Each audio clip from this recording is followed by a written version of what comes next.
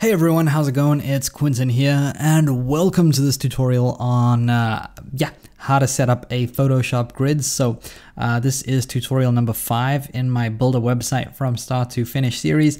And if you jump over to Asana, you can see I've ticked off the previous 2 tasks that we took care of in the previous videos, doing research and researching current design trends. So now let's move on to this one and create our Photoshop grid. So I'm going to jump over to Photoshop, and you can see that this is pretty much what I'd like to have done by the end of this video. I'd like to have a Photoshop grid set up for a desktop size screen, and then another one set up for a mobile phone screen. And I am going to be doing this using artboards. And artboards are a relatively new feature in Photoshop. So if you are going around downloading grids from other websites, you're probably not going to be able to have this feature available where you have your desktop and your mobile phone screen exactly next to each other or right next to each other, so you can compare designs. So yeah, artboards is again, like I said, it's a relatively new feature. It hasn't been around all that long, and I'm going to show you guys how to set up a grid with these two in the same Photoshop file. I think previously what people would have to do is they'd set up grids in multiple files, so one for one screen size, one for another screen size, and one for the other screen size. And essentially you'd have to have more than one Photoshop file open at a time, and you'd have to view and compare grids in such a way that they were always in a different file, whereas here we're going to be using artboards next to each other. So before we actually jump into creating our artboards, I do want to give you guys a little bit more background information. For those of you guys who don't have Photoshop or for some reason cannot afford Photoshop, you guys can also use a free alternative which is called Photopea, and Photopea is a browser-based alternative.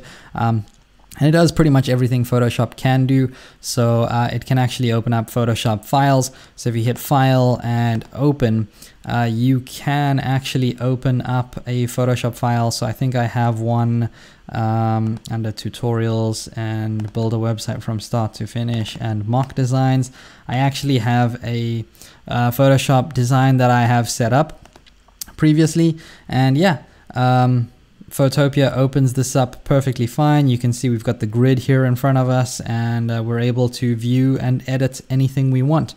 The only disappointing part about this is that there are certain things about Photopea that Photoshop has perfected, and Photopea doesn't have that quite there yet. So if I hit View and Guides, I can hide and show guides, but I have to do it this way around. Whereas if I go back over to Photoshop, I can do it with a keyboard shortcut, which is just Command and semicolon, and that will hide and show the guides, so they are not in my way. Okay, so now that we've got that information out of the way, I also just want to mention to you that you can download a Uikit grid at any point in time. So if you go over to Google and Google Uikit grid for Photoshop, you'll see the first link available here goes to Behance.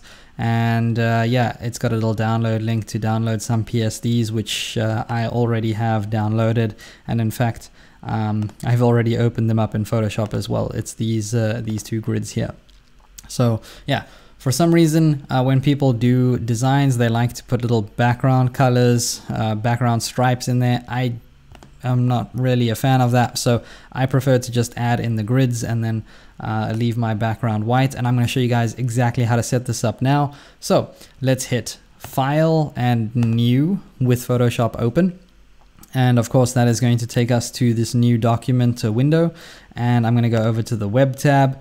From here I can choose a bunch of standard sizes that have already been set up by Photoshop. You can see that we've got Web Most Common. So the reason why this one is the most common is because pretty much every single cheap Windows laptop uses 1366 pixels or a screen that is 1366 pixels in width. So anything that is like fairly cheap and affordable is probably going to be using this size, and that's why it's the most common, because most people will buy the cheaper stuff. And then Web Large is 1920 by 1080, so we know that this is pretty much the standard size of any desktop screen. I don't think there's even desktop screens that are sold that are smaller than this resolution at the moment. If there are, like, honestly, I think just really poor people are buying them, or companies that are trying to save a lot of money. But for the most part, yeah, we're all using 1920 by 1080, I'm sure, at least. And then we've got web medium. So web medium is more the size of my Macintosh screen. So my Mac is a 15-inch Mac, and yeah, my screen is pretty much this size, except for the fact that I do have a Retina display. So actually every 1 pixel is 2 pixels, which means my screen is double the size of this. But hey, yeah, this is pretty much what my screen gets rendered out to be. So I'm going to be choosing the web medium function over here, or web medium template, and that's because you don't really have to worry about the difference too much between web most common and web medium. They're pretty much the same thing, but I think I'm just going to design for my screen at the moment.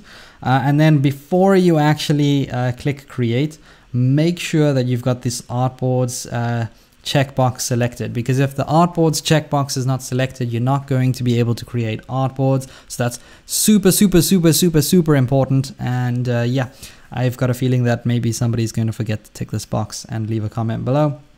I'm very afraid of that, but I have stressed enough. So just go ahead and tick that box and hit create.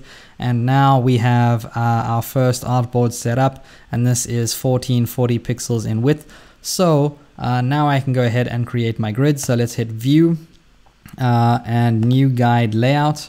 And yeah, what I'd like to do here is have 10 columns. And the reason why I want to use 10 columns is because if I go over to Uikit's website, which is the front-end framework we're going to be using for this website or for our design, you can see that the maximum amount of columns that it actually has here is 10 columns. So if you're used to Bootstrap, or if you're used to another front-end framework, a lot of these front-end frameworks have 12 columns, but Uikit has 10. That is a very big difference between Uikit and the others.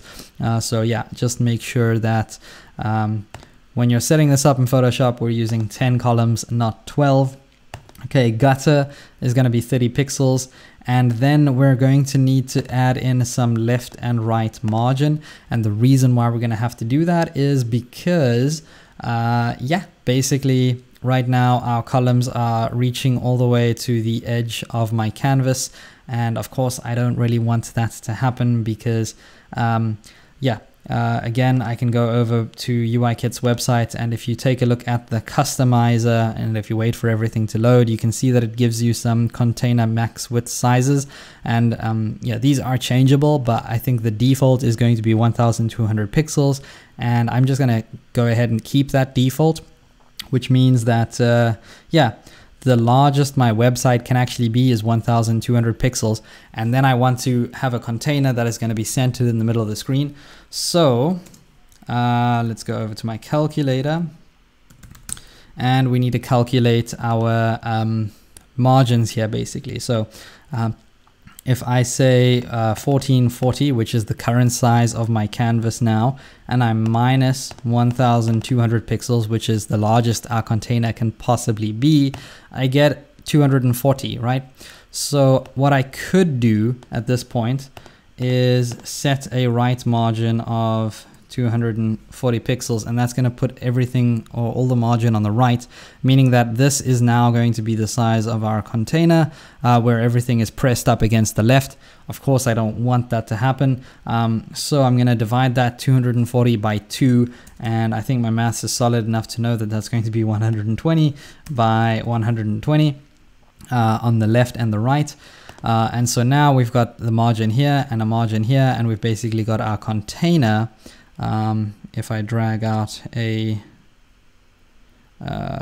rectangle shaped tool here, basically I can have my container over here in the middle of the screen. So that would be the size of our container. right? So now that we've got that one set up, let's take a look at creating our second artboard for a mobile phone. So I'm gonna go over to the top of my Photoshop file here, and what is normally the move tool can actually also be changed into an artboard tool, but only if you remember to tick the artboards button when you set this up, right? And now I can create a new artboard over here. So I'm gonna just go ahead and drag and drop any size. And from here, I can now go over to the edit bar at the top here, and I can choose a preset. So I can choose iPhone 6 as a preset, and you can see that, wow, it has made a really big iPhone screen size. So in comparison, I mean, this is a computer desktop, this is an iPhone size. I don't know what Photoshop was thinking. Actually, I do know what Photoshop was thinking.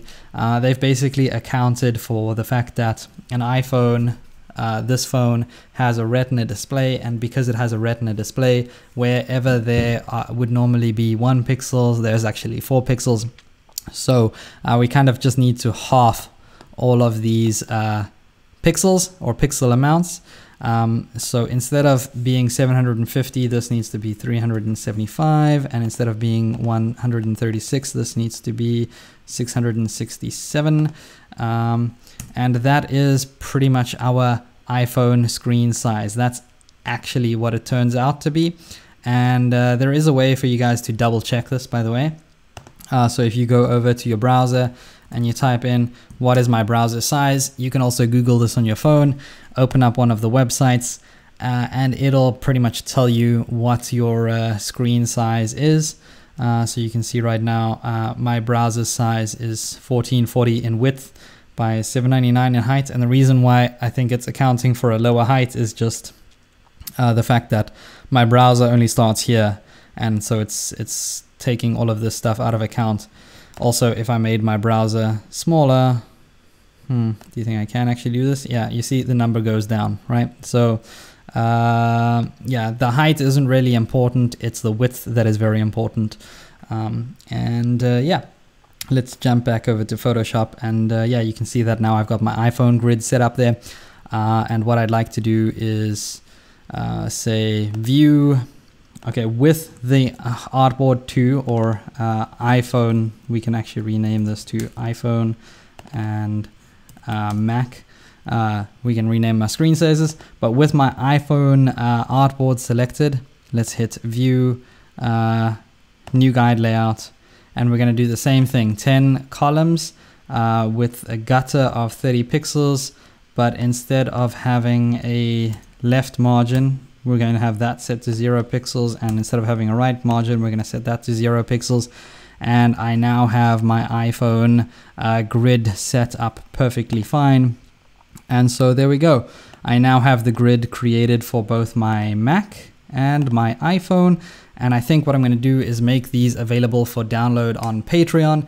So if you guys like my videos and you like what you learn in my videos, you can go ahead and check out my Patreon page. And I think I'm going to end this video off here. But before I do, I just want to send a huge shout out to my current patrons who pledge $5 or more every single month on Patreon. And that goes a long way to helping me make more videos for you guys more often. So if you like what you learn here and you want to help me make more, check out my Patreon or Patreon page. So don't forget to subscribe. Please feel free to leave a like, comment, and share this video because that's going to help my channel grow. And I'll see you guys in the next one.